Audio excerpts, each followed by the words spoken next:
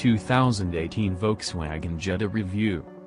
The 2018 Volkswagen Jetta is a sensible, roomy compact sedan, although a new model is on the horizon for the 2019 model year.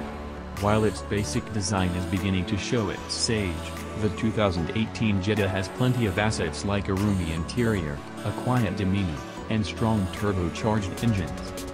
We've rated the Jetta lineup 6.5 out of 10. Read more about how we rate cars.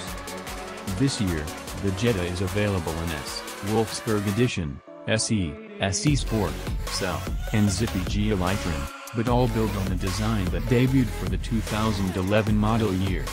The Wolfsburg Edition, named after VW's hometown in Germany, is a new addition to the lineup, as is the SE Sport with its 170 horsepower engine. All variants see some minor equipment shuffling and modestly revised styling. You'll have to squint to see the grille changes, but the new wheels on most trim levels stand out more.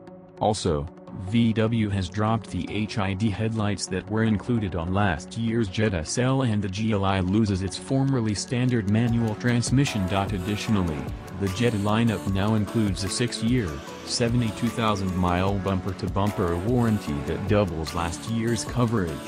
That's a big selling point for us, especially since the warranty can be transferred to subsequent owners.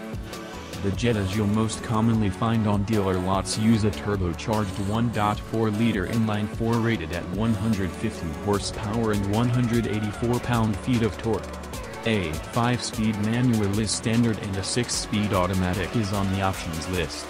SE Sport and SEL trim levels use a larger and thirstier 1.8-liter turbo 4 that adds 20 horsepower but can only be paired with the automatic. Jetta GLIs have their own suspension settings, a sportier look inside and out, and a 210 horsepower 2.0-liter